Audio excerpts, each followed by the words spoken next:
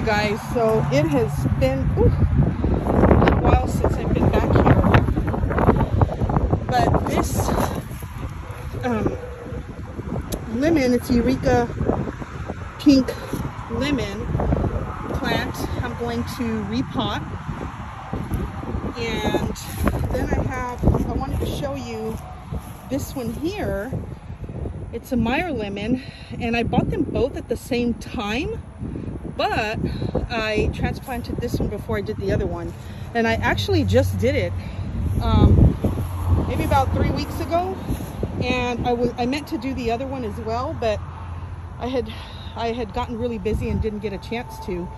But this one, I believe if I would have gotten the other one done, I would have had little lemons coming in already. Because look, I have 1, 2, 3, 4 of them. And so, you know, I'm going to do a couple of things. Ooh, look what we have here. I don't know if you can see this. See that? If you see that on your plants, do not get rid of them. That's I believe it's called Lacewing Fly, and they eat bugs. So if you see that, don't get rid of them. Okay guys, so I had to mute the sound because the wind was extremely loud and it was unbearable. Anyhow, so I just want to show you my repotting of my Eureka lemon tree.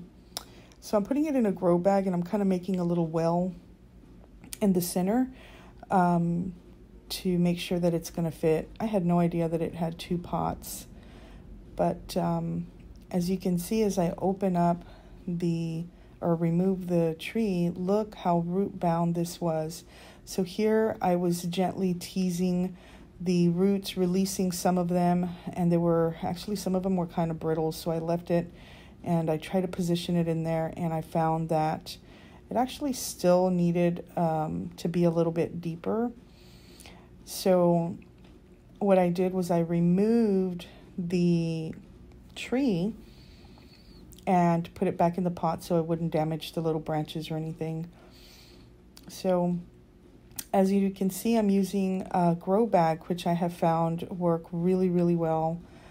And they're very lightweight as well, so they're great to work with. So I'm grabbing some soil. As you can see, there's a spider. I'm terrified of spiders. So I'm kind of glad I muted the sound, because you would have heard me freaking out on that spider.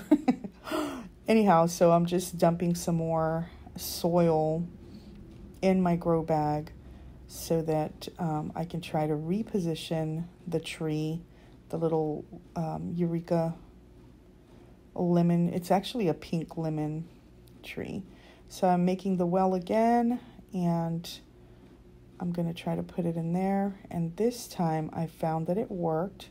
So now I'm just kind of pressing it gently down, and also pressing the soil around it down so that it removes any of the air pockets that are in there. So I'm just kind of going around the little root ball and pressing down, also patting the loose soil down to compact it a little bit. And I'm going to use this tool because I ran out of soil in that bag. I've got a couple more bags of soil, and I'm just breaking open the next one so I can bring more soil. If you notice, that little tree to the left of the lemon tree is a mango tree. And as you can see, I just noticed that there was a plastic bag in there, which probably flew in. It was so windy, probably flew in from the street or something. People littering, that's what happens. It's sad because a lot of the times those plastic bags go in the ocean, and guess who suffers from that? Our poor sea turtles end up eating those plastic bags and kills a lot of them. And we actually live close by the ocean, so people should not be littering anywhere, really.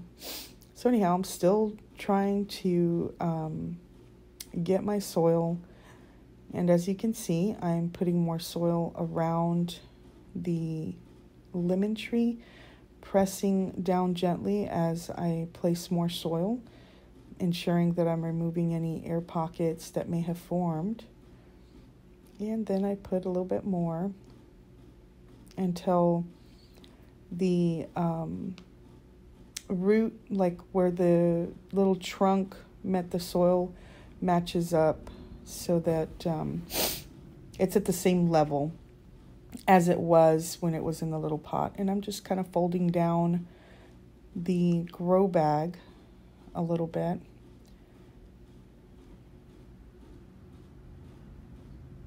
Do you guys use grow bags? Have you ever used grow bags? And if not, you really should try them out. They help a lot with air pruning, and they're very lightweight. And here, as you can see, I've just repositioned the little cars that my grandson left so that when he comes back, he sees them in the garden. I actually got that from him. He likes to put his little toys in my pots sometimes. But there you have it. I have repotted it. And it's good to go. So hopefully this fall I can get some little lemons. If you enjoyed this video, please give it a thumbs up. And if you have not already subscribed, please do so and hit that notification bell so that you are notified every time I upload a video.